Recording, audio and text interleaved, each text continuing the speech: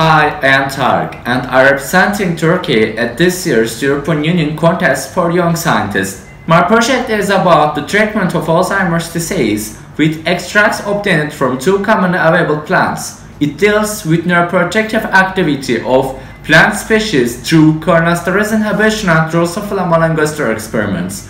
I really hope that I will contribute towards the final treatment of this disease by improving my project in the future.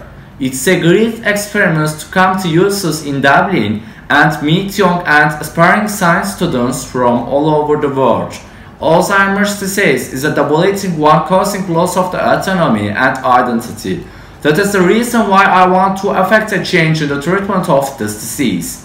Being part of EUCYS has helped me to focus and motivate myself in the project and science studies. It has broadened my perspective and worldview.